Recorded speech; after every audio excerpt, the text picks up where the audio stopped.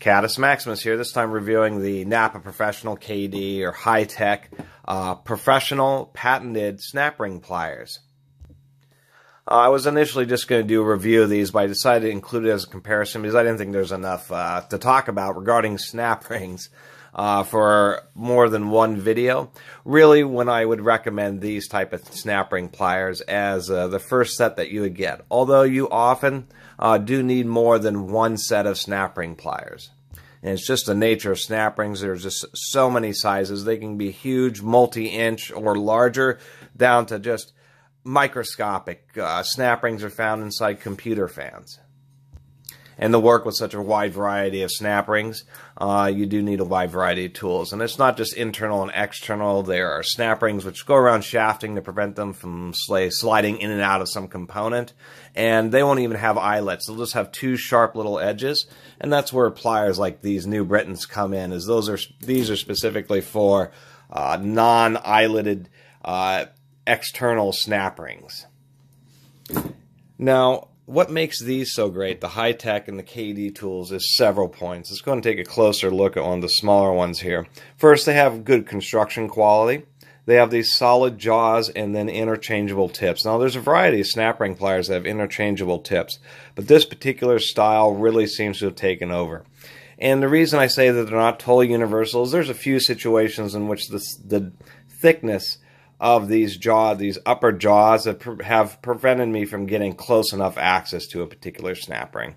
But that's pretty rare. These things really are rigid. They don't want to flex around. They're very convenient and reliable to use. Due to the nature of the tips on these and that they're held in via a hex, so that you can align, say, some of these more bent ones, so you can align the tips closely. On straight ones, it's really advantageous because with snap ring pliers, the tips really do wear out pretty quickly. Snap rings are always made out of a very hard steel. And so inevitably when you have a snap ring, when they slip or anything like that, or just normal use, it starts to round the side of the tips, and then they want to slip, and then you have to get new snap ring pliers. That would be the second reason I'd recommend them over sets such as this style, because even though this style is convenient and does reach in tighter spaces, and why I have them, there's no replacement. When these wear out, as soon as they start slipping on the snap rings, you either have to get them warranted and spend time and effort doing that, or you just have to buy another pair. With these, you just put in some new tips, and particularly with the straight ones, you can just rotate them until the entire 360 degrees of the tip is totally unusable. They do use a couple of set screws to hold these in, and that can also be a little bit annoying for people because you have to deal with set screws to pull tips in and out, obviously running into issues such as losing those set screws, etc. But for all those caveats, the interchangeable tips really make a huge difference, and let me show you one of the reasons why.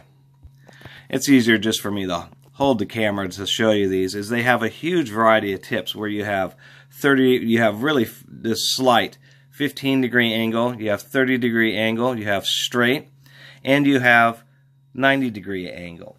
Now, these are colored differently, not because they're made out of different materials, such as copper and aluminum. They're colored oxide or black, silver, and copper, just to make it easier for when you're digging through the little bin of bits to find the matching pair. Okay, I need something that's in the black sizes, which are smaller, or the silver sizes, which are intermediate, or the copper sizes, which are large. Now, I'll also point out that the little sets come with a really nice variety of different tips. I mean, we have straight, 15, 30, and 90, so that's 4 different styles of tips. We're on the large set, which I will mention was over $100.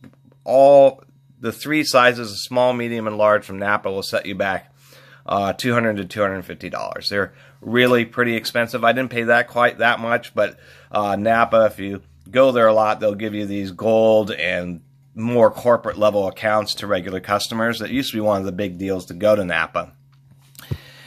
So the large ones, I think, to make it a little more cost competitive, does not include anywhere near as many tips. They only come with the 15 and a kind of a compromise 75-degree tip. So you don't get any 90-degree tips, and you don't get any straight tips. Now, it isn't such a big deal since they're a hex, because technically you can take an Allen wrench and cut it into 2 pieces and use a grinder to grind out some tips. I've seen these are sold by many professional power tool brands. Whoever patented these really made a killing with sales. They're just so much different and worked so much more reliably than many other snap ring pliers to that point.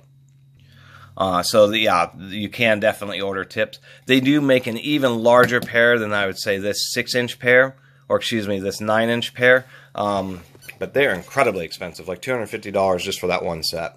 So enough about the tips on these snap ring pliers. The second really big advantage to these snap ring pliers is how easily it is to reverse them. Some snap ring pliers are pretty easy to reverse, but these are a push button. If you want internal, then you push internal. Or excuse me, you would push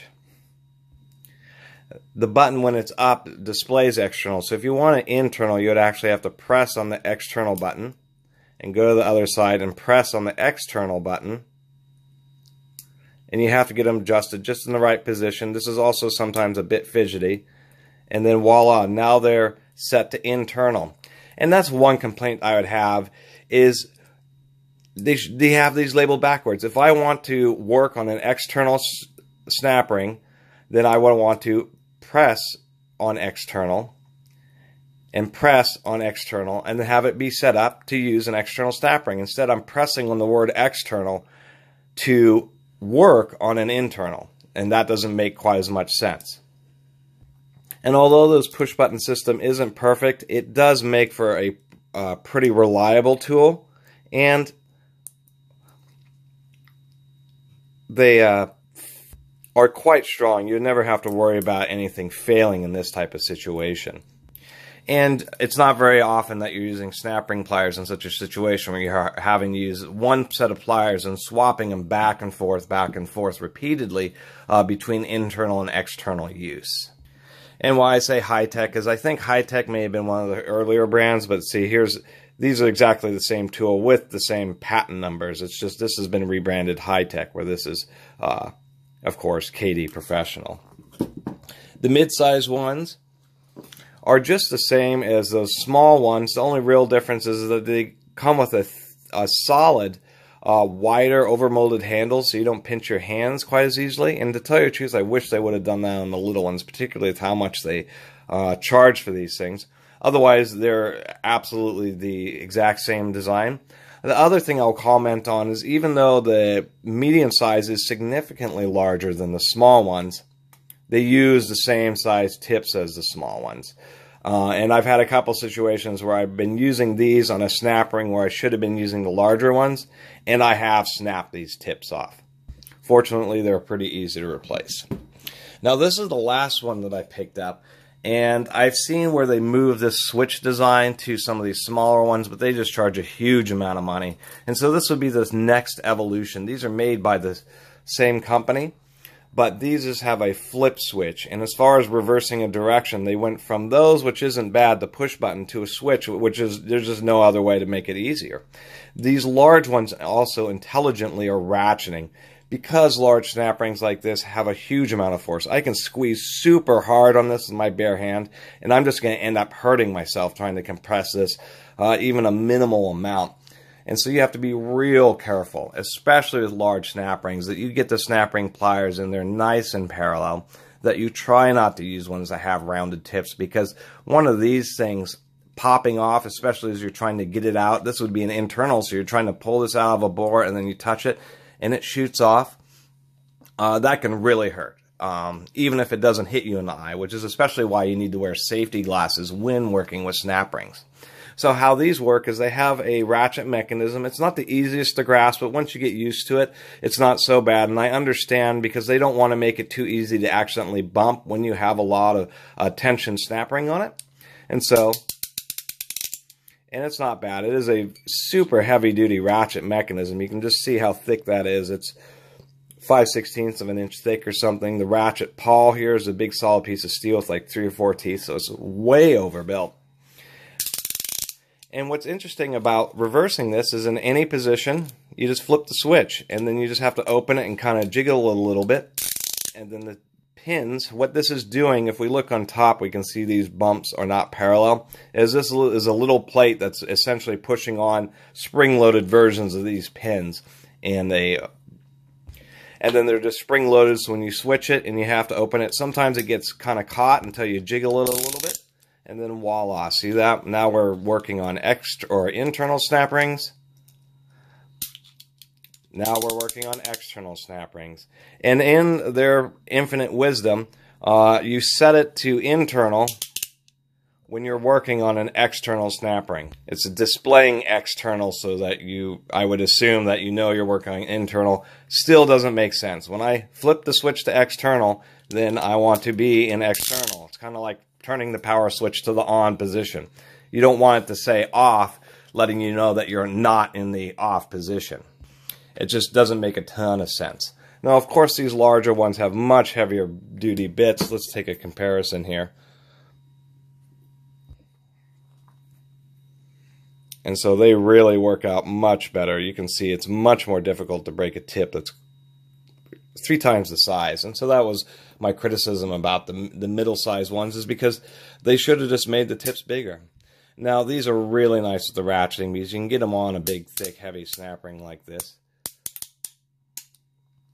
And once you get it tensioned, this is a much safer situation because now you have the snap ring kind of in control and you're not fighting to hold the pliers. Now you can carefully guide it out, maybe even use a finger kind to help hold the bottom part of it, and you're going to have much less issues with them bouncing off or coming off the pliers like halfway between pulling it out of a bore or something. That's always an adventure. And the funky part is that you do have to squeeze them while simultaneously trying to grab this ratchet pawl and release it. And the one issue is that it's a very secure ratchet pawl, but from its locked position, if you look, in order to get it to release, and you can see by the teeth right there, I have to get these handles to swing almost a full tooth, quite a bit. So you have to actually compress it even more just to be able to release the ratchet pawl. And they maybe could have improved on that. But versus any other type of snap ring pliers working with large snap rings, I mean, these things are a world of difference. And even Harbor Freight has their Icon. So many nice snap ring pliers, but really the big deal I've had with all snap ring pliers is that you can't change the tips. The tips start getting worn, and they basically are junk. You can grind them down a little bit to recover slightly. Otherwise, they're just kind of like throwaway tools. You're constantly replacing them if you're working with a lot of snap rings. That being said, I do have this style. These are internal and external. These are very common, cheap style ones. We have SKs and KDs and whatever brand this is. Walda's True Arc, and then even a pair of American-made Crescents. And these are nice just because they're real thin. And so these will get in the tighter situations than these, especially when you're in working with small snap rings. Larger snap rings are, of course, in larger areas, and so you don't have the same kind of issues. And then another couple different styles. This is a OEM, kind of a cheesy attempt at some snap ring pliers. These also have interchangeable tips, but they kind of go through this funky head system where they come through, and you either have, depending on where you put the arms. So I thought it was an interesting design, but maybe didn't work out. See, these you put in here and you have a screw that holds on. So if you want them 90 degrees, you put them in that way. You want them in straight, you put them in this way. And if you want them at a 45 degrees, then they also have a notch here for 30 degrees, like so. And I thought that isn't so bad. Unfortunately, the head is just massively bulky. Especially when you have the big thumb screw on the back. But these are kind of junkers, and you have to realize that with snap ring pliers, you're always going to, unless you barely use them, you're going to end up having beater pairs. And here's another common style. This is their cheap solution to having multiple snap ring pliers in one system, is having this little through pin that drives these interchangeable heads. And these work out okay, especially for the price, and some stores actually just sell the heads by themselves, and they're only like a couple, $3 a piece. And I thought that was a decent compromise for something that works pretty well, that you just flip the head over to the other side to get them to go internal or external, and the fact that you can get a variety of head designs. So that was just kind of a quick review and comparison, but mainly just reviewing these really nice high quality Napa high-tech snap ring pliers and bring them to people's attention. I was going to take apart this one with the thumb switch, but there's a bunch of springs in there. Not a bunch, but a few of them, and it's a bit of a hassle. I've actually done it once, and it was a bit of a hassle to get it back together, so I'm not going to do that for you on this video. That just about sums it up. I really appreciate everybody watching and everybody who has subscribed, and if you haven't subscribed, please do. Catus Maximus out.